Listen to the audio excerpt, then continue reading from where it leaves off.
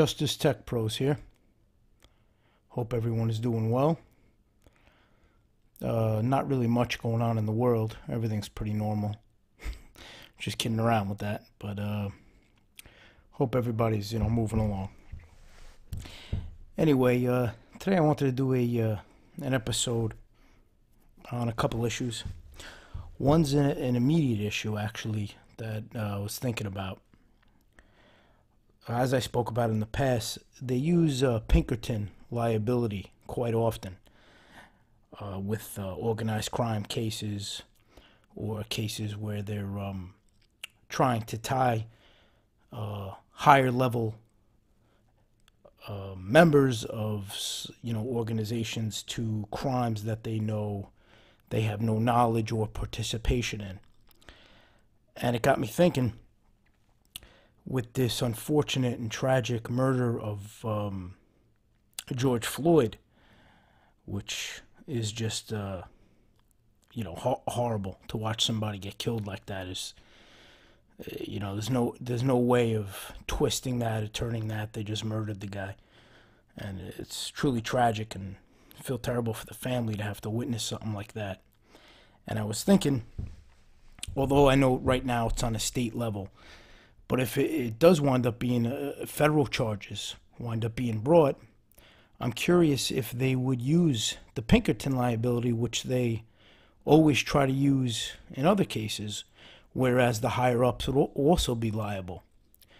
They use the terminology of reasonably foreseeable, which I've spoken about as a crazy logic, to determine somebody's reasonable foresight, what they could pretty much predict by looking into a crystal ball. So by that theory, I'm wondering if they would then charge the higher-ups of that police department with the murder as well, because that obviously, by their standards, could be reasonably foreseeable.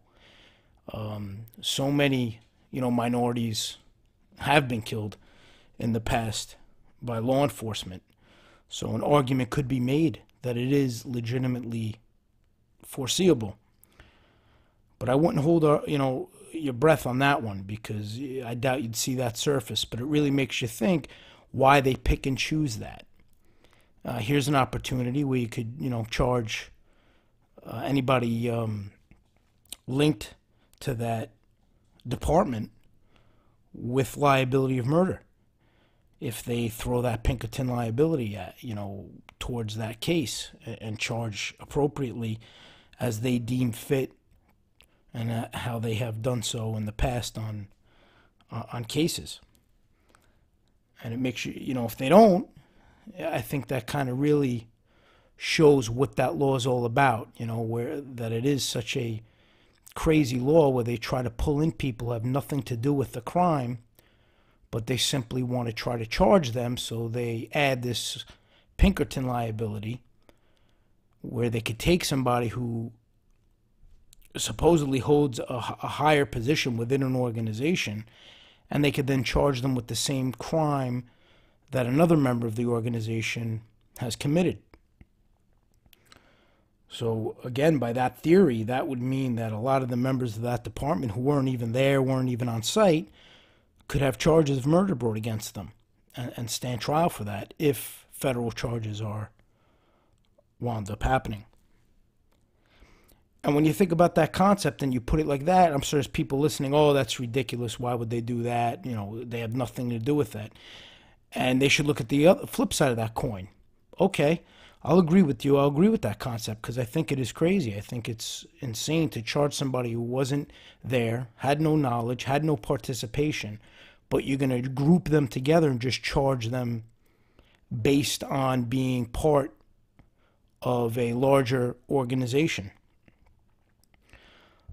And, maybe that way of putting it will enlighten some people as to how unfair that liability law is, and how it is being misused in a lot of ways, and it's being, they're picking and choosing when and when not to use it.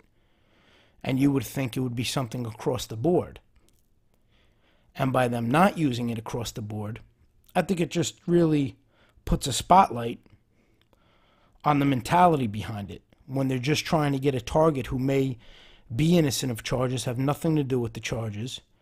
But if they make assumptions or they believe that this individual is a high-ranking member or part of an organization, they're going to lump him in to perhaps other individuals who have stronger evidence tying them to a crime.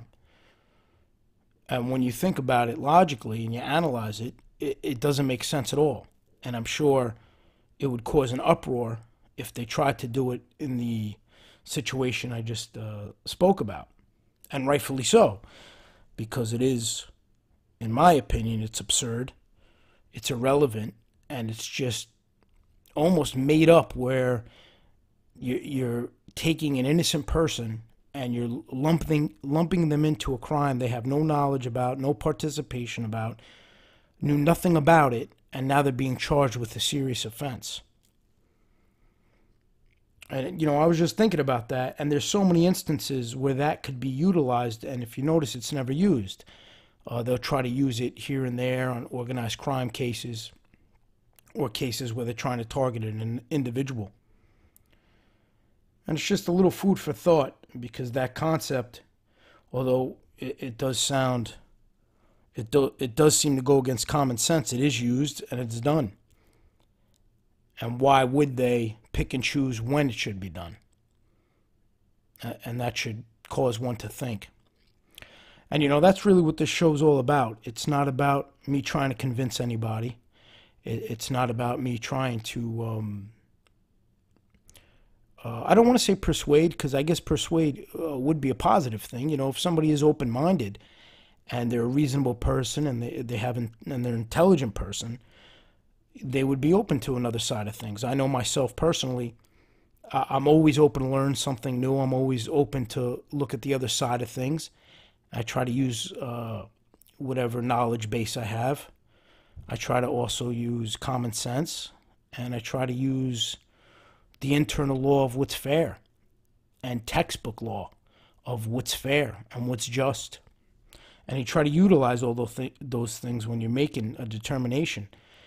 And if you start to analyze a situation and you see it doesn't fit the criteria of being just, of making sense, it could cause you to change your opinion, and there's nothing wrong in that. But I have learned recently, especially when you read, a lot of these online blogs and these online groups, you have a lot of people who are just closed-minded. They see things black and white. They don't leave themselves open to absorb additional material and to view a different side of it. They're very adamant, and even if they're proven wrong, they'll revert to just this nonsensical belief of what they deem to be right. And if that's the path, they wish to take, that's fine, they're entitled to it. But then they should not claim that they do have an open mind, or they do, or they are going by the facts, or they are going by what's being presented in front of them with proof and with backup and with documentation. They should just accept the fact that they are closed-minded. They only have one way of thinking, and anything presented to them that is factual doesn't really hold any weight. And they need to be a little accountable about that and self-reflect and understand that's the type of person they are.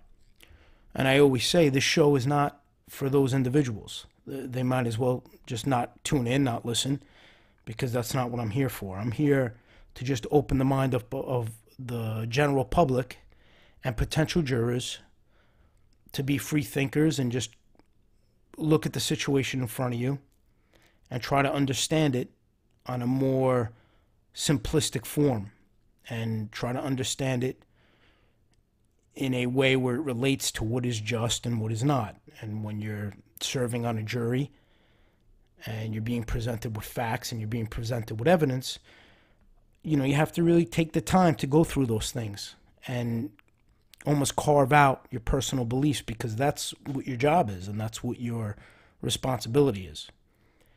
You can't convict somebody and you can't only weigh the facts that fit the narrative that you have in your head before the trial even starts.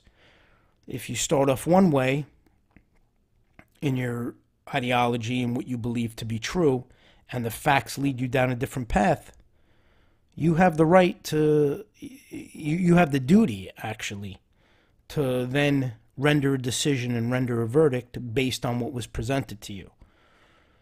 And unfortunately, there's a lot of people with that mindset where the ends justify the means, where they'll believe somebody was guilty in the past, they'll believe somebody is a certain type of person, is a member of a certain organization, and those type of people, it's irrelevant what story the facts tell. You know, the second they sit down, they just feel this person's guilty, and that's going to be the end of it.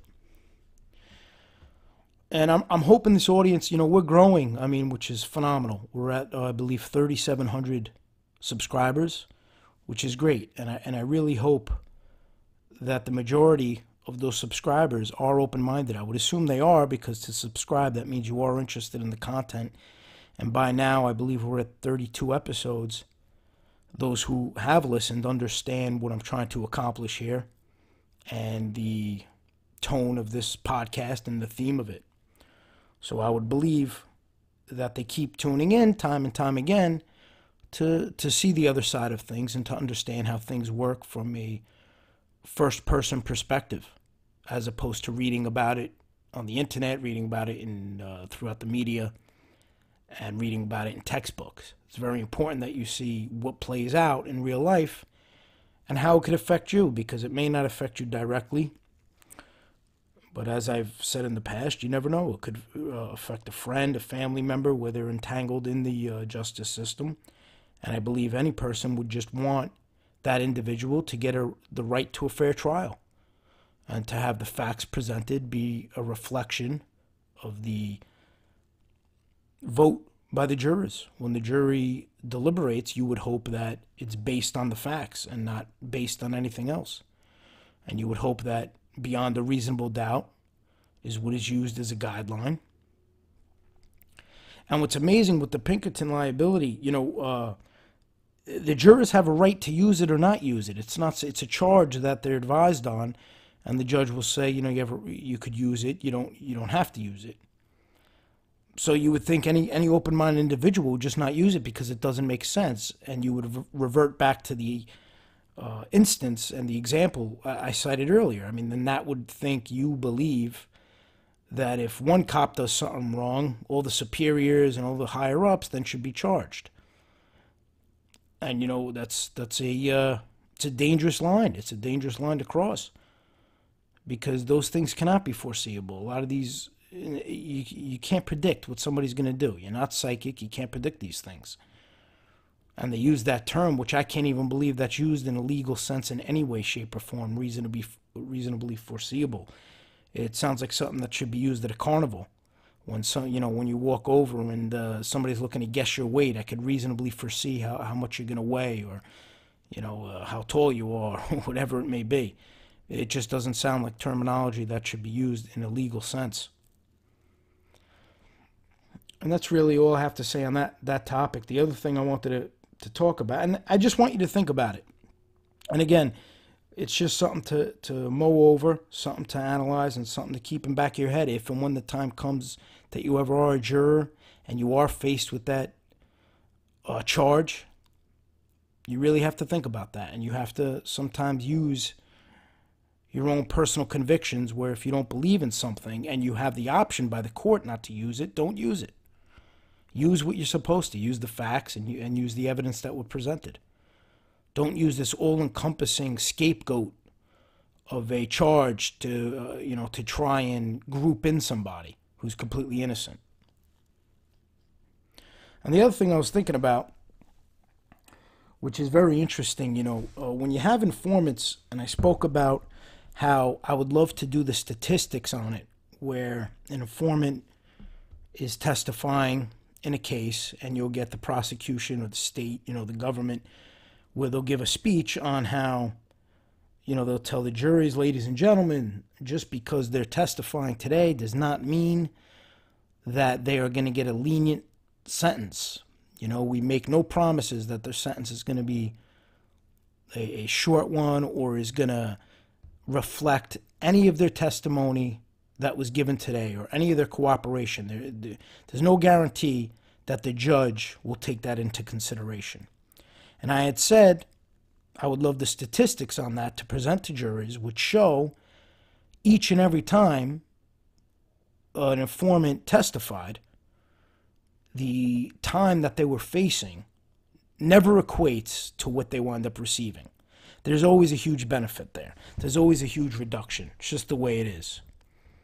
And if there's not, I'm sure those cases could be counted on one hand, and there's a reason behind it. Either the person was caught out and out lying by the government or something had to happen. But overall, if you compare that, and I would present that if I was a defense attorney to the jurors before each informant got up on the stand, I would present to them, and I would almost beat the government to the punch, and I would say, the government's going to get up here and they're going to say that this informant is not guaranteed, that his sentence will be reduced, and then I would hit them with the stats, and I would say, well, 95% of the time they are reduced, and 95% of the time they get, 1/10 of what they're facing, or whatever the stats wind up coming in at.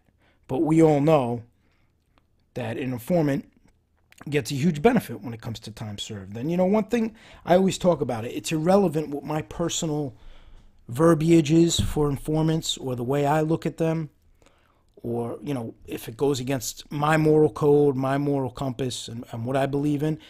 My whole thing is they should at least at the very minimum tell the truth. When they're lying, it's extremely dangerous, and they do a lot of damage to a lot of innocent people based on their lies, and there's no excuse for that. That should be thoroughly vetted by the government. And when it's not, the government, they're all smart people. They're all very intelligent. So they're either just ignoring it or they just don't care if the person's lying, because it goes back to the means justifies the ends.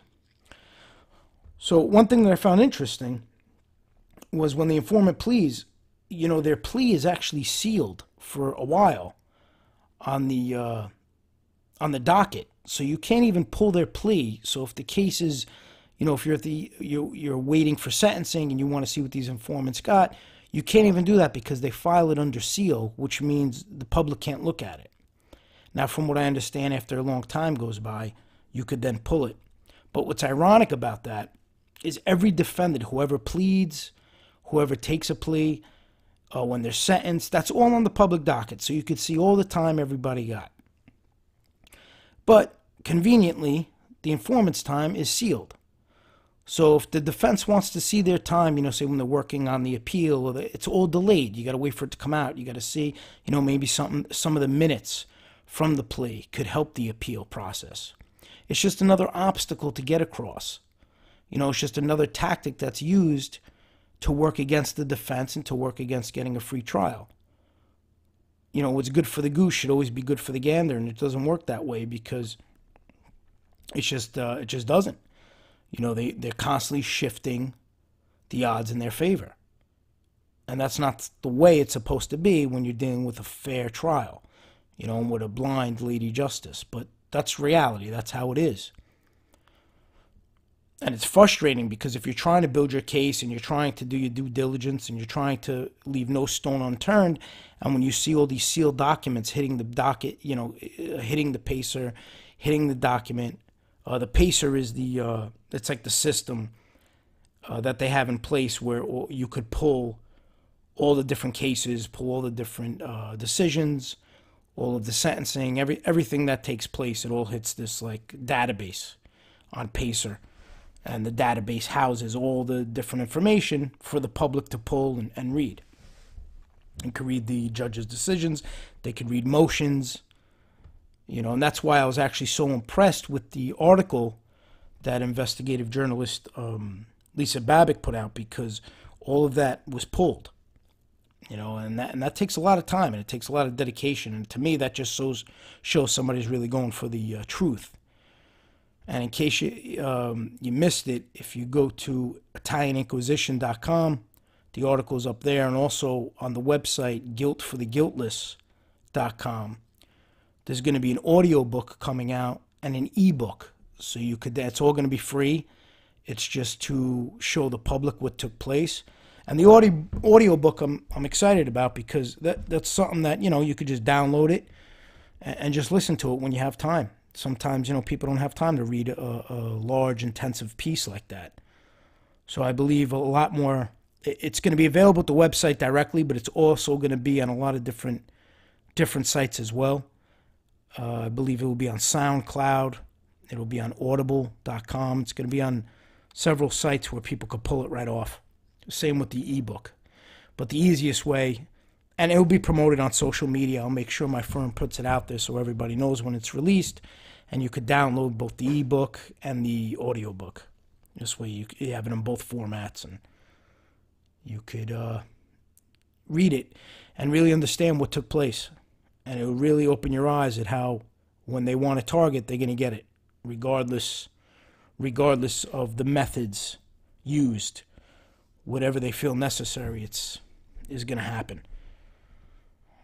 I put up a snippet of the audiobook.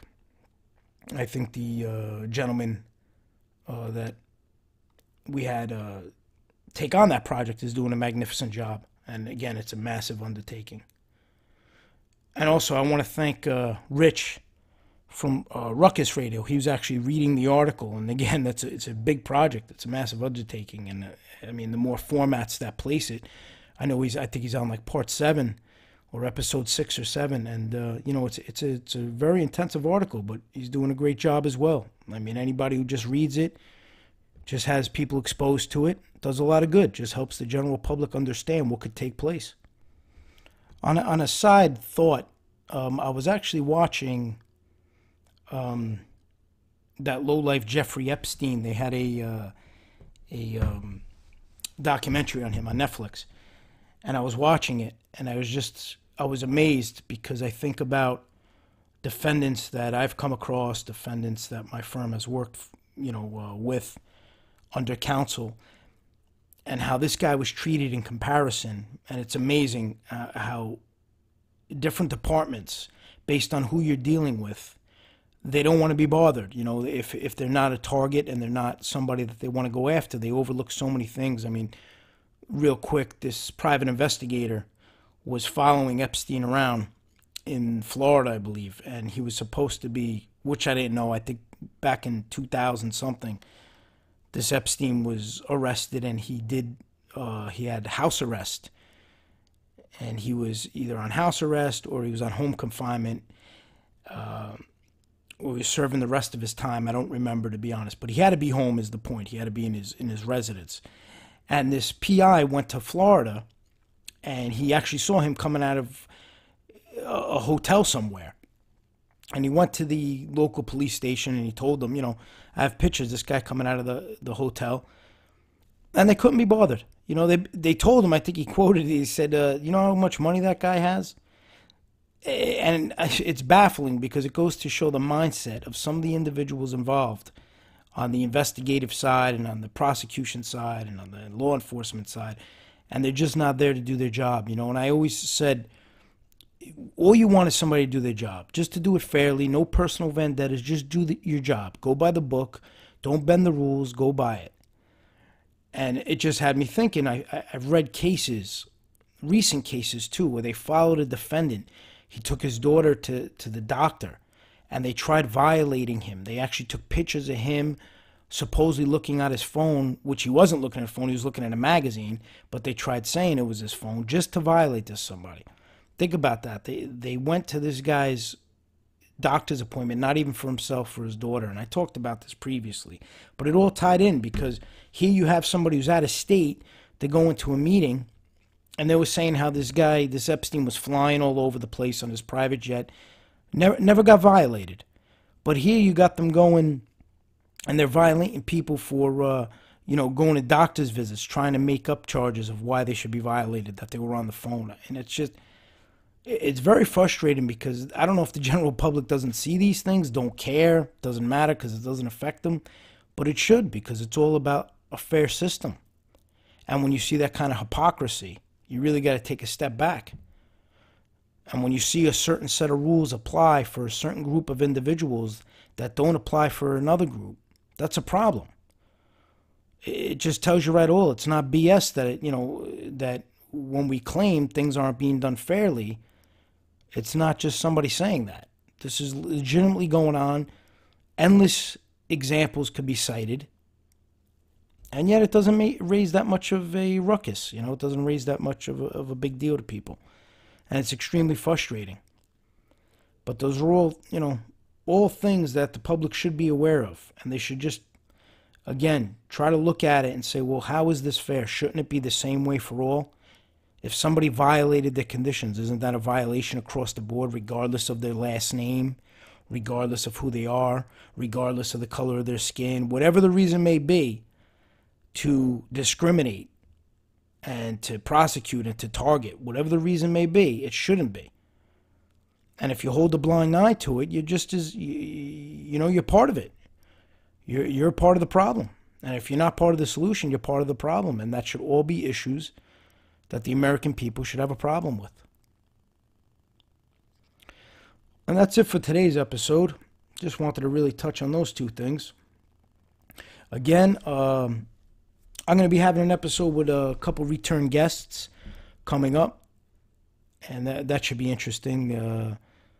A couple of gentlemen who are big into forensics, and they own forensic companies, electronic forensic, audio forensic, anything to do with analysis and data. Patrick Eller and Andrew Garrett, they'll be on again. So I'm looking forward to that episode as well.